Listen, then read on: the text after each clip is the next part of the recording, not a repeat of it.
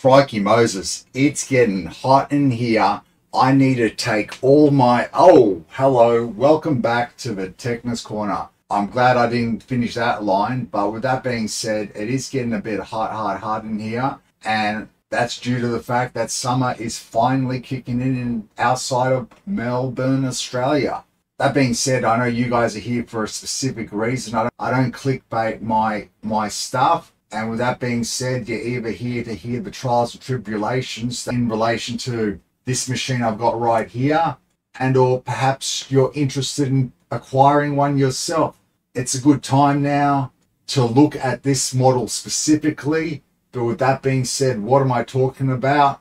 Well, let's get stuck right on into today's product review, essentially, as I've somewhat had a liking to this item and thought it worthwhile noting on the channel, especially now that you may be looking for something of its caliber to perhaps for the youngins in relation to going back to school and performing at the best of their ability, or something that is portable enough for you all for your own personal use as well. So let's get stuck right on into today's, I guess it's a review slash tech consult in some way. So let's go.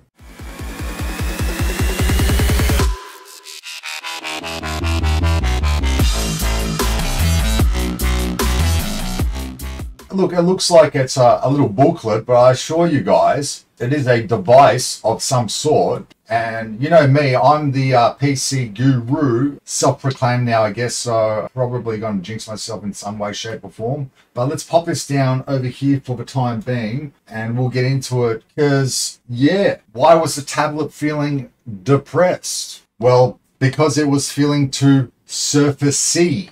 And with that being said, that leads us into today's item on the menu and the significance of what is the Microsoft Surface Pro 7. And I guess we're going to discuss its specifications in relation to perhaps a comparison with other similar devices that you all may be looking for to aid in your businesses or aid in the youngins, perhaps going back to school. We're going to look at the comparison in relation to the specs this has, so you know what to expect with the Surface Pro 7, as well as what is different from previous models, other both new and older Surface Pro machines.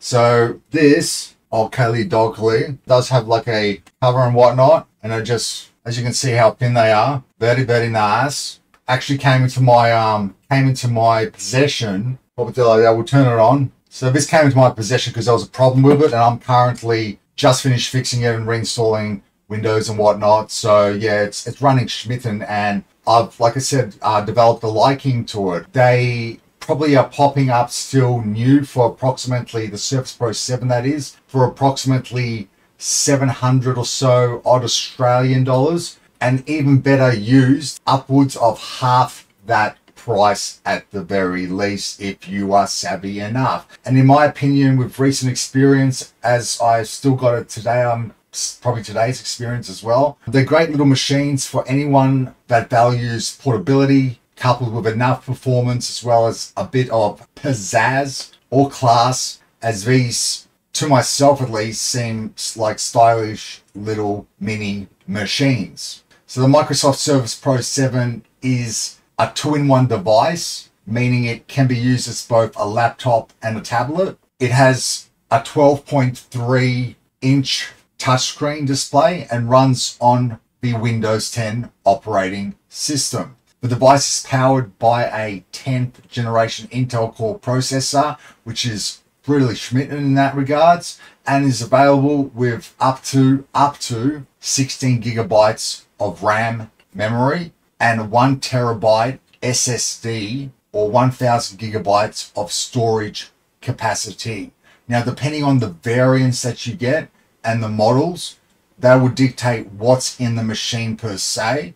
And just on a side note though, the Surface Pro 7 can't have the ability of expanding that memory, both the RAM and the storage itself. It's locked in to what it is when you purchase it. If you're after something that has the ability of expandable memory, where you may get just the base form factor of one of those machines, you have to start from the Surface Pro 7 Plus, people. So that's something to look into. But with a detachable keyboard as well, and support for a stylus input pen also, you know, it's a decent little machine that won't break the bank and can really help propel the youngins in relation to their ability to perform on the tech space scene at school as well. And you know, they're not heavy devices as well, so bringing them back and forward, it's not going to be a cumbersome thing for the kids also if they have to, depending on how they travel to and fro from school. But not getting off the beaten track, you know, the Surface Pro 7 itself, this one here, has a USB-C port and a USB-A port and a Surface Connect port as well, and it supports both Wi-Fi 6 and let's get into another visual, and it supports both Wi-Fi 6 and Bluetooth 5.0. So, you know, if you are sort of got like a business where you're going around a lot and you need a bit of horsepower under the belt as well, this isn't a cumbersome device, and it's more practical than other devices, I'd probably say, of a similar class and spectrum. Okay, one of the main features of a Surface Pro 7 is its versatility, of course, as I've been trying to infuse on you all. It can be used as a traditional laptop with a keyboard or as a tablet for drawing or taking notes. It also has a built-in kickstand, so you can easily prop it up on a table or desk.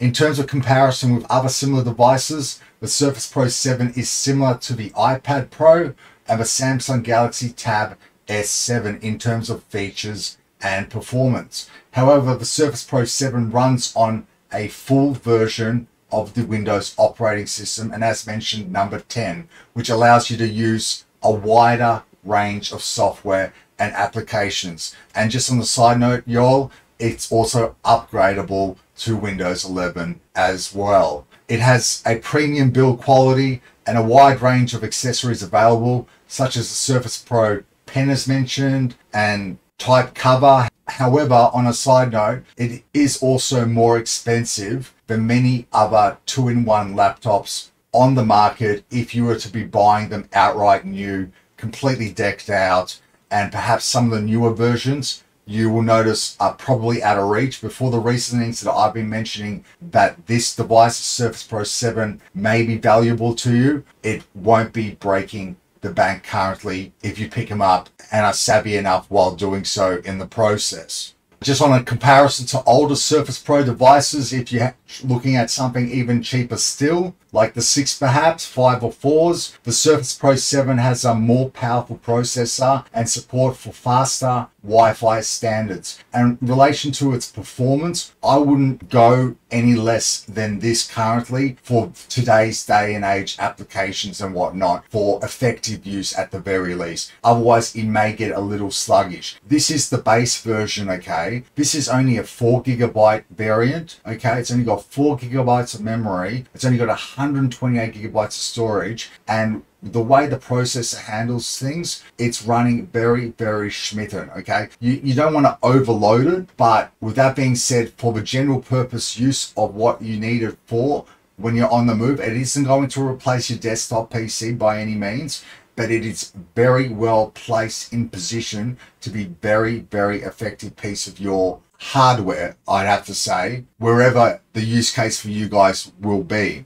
The Surface Pro 7, as apart from its elder counterparts as well, has faster Wi-Fi standards. It also has that USB-C port, which is newer, more versatile port than the mini display port found on older Surface Pro devices. Okay, guys? It's thinner, it's lighter, the design, and it supports for faster charging also. Yeah, with that being said, guys, you can see it's just turned itself off there. I'll bring it back to live. Very clean little device. So if we bring it in here, essentially, so I've set this up on a light version of Windows for the gentleman. Look at that. Look, it's a gorgeous little thing. So I'll turn it off. So I'm just turning it off just to handle it. So as you can see, you've got this little part here that pops up, and it's part of the actual unit itself. Very flexible, and we'll hold it on that perfect angle for you all.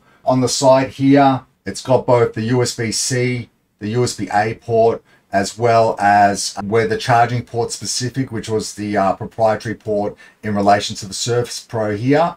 Okay, I believe it can handle miniature SSD cards, this port also, which is pretty cool. And yeah, it seems to also have a jack port here for listening devices also, and it's got enough gusto in relation to being able to output sound as well. The on button there, apart from that, very stylish and minimalistic in its approach, and it's got the volume up and down knobs as well. You can, of course, detach the keyboard also, and if you pop that on its side like so, it becomes what is essentially, without the keyboard, you may have your little stylus per se, and or pen or whatnot, and yeah, you just go to town on it, drawing, doing what you may. I don't know what kids like doing, you know, little like W signs and two inverted brackets, and that's a drawing for me in my eyes. But you know, like it's literally a nice tablet as well. So for business wise, you can have those, you know, you can get those emails sent out and whatnot, and here, sir, can you sign this please? And yeah, there's your item. And then, you know, if you need a bit more horsepower and whatnot, bang, you pop that back on it, and you're just ready to go like that. As easy as 1, 2, 1, 2, 3, you know, guys. So it's a beautiful little product. And just on a side note, okay, like I said, Surface C, okay? If you guys, just to elaborate on that joke a little earlier, I'm not saying anyone's like too dim-witted to understand, but it was a joke about the tablet feeling depressed. So it was a play on words, using the word surface, both in the sense of surface of the tablet and in the sense of a superficial or shallow emotion. The punchline of a joke, because it was feeling too surfacey, was meant to suggest that the tablet was experiencing a shallow or superficial form of depression, perhaps because it was not being used to its full potential, or was just not being fully appreciated. So with that being said, guys, I appreciate your company today. On the way out, please hit that like and subscribe button. It's a free way to show your support, and I appreciate it wholeheartedly. My name's been Seb Luca. Thanks for joining me at the Techness Corner, and peace out, y'all. Bye.